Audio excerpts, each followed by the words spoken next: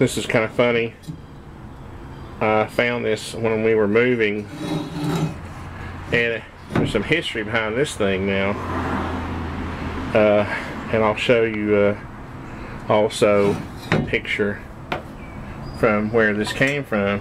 I'm celebrating my 30th year in the construction industry, and I thought I would just go back and look at some old projects and share some history. Thought it'd be kind of neat. If nobody else likes it, maybe my kids will like looking back on it years from now. But anyway, this is an old concrete, what am I saying? This is a wrought iron, a cast iron I should say.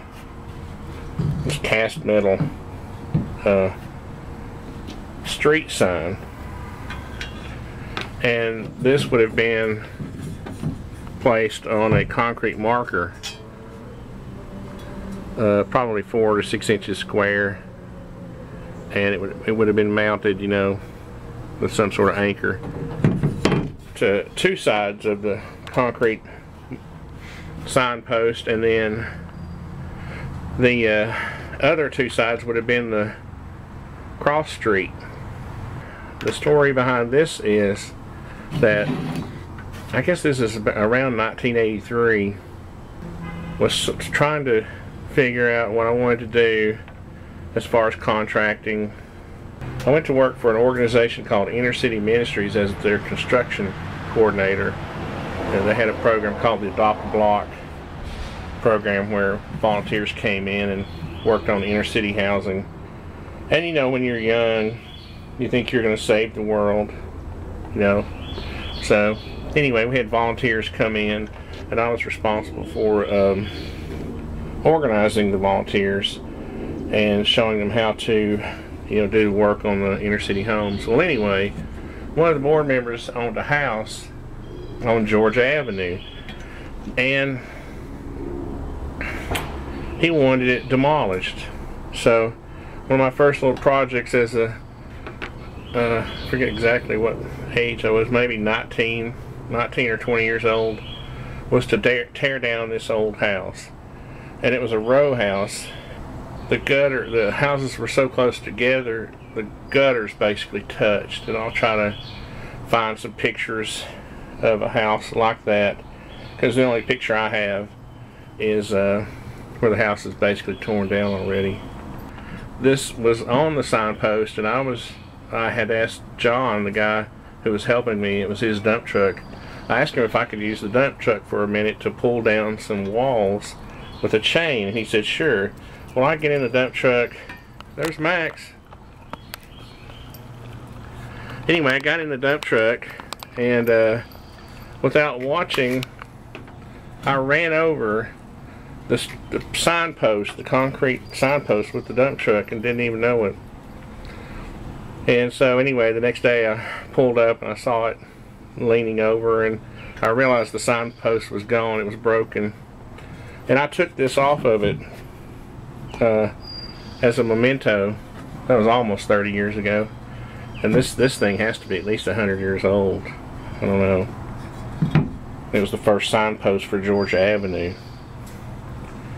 So anyway, that's just a neat little story. It's funny now. It wasn't funny then.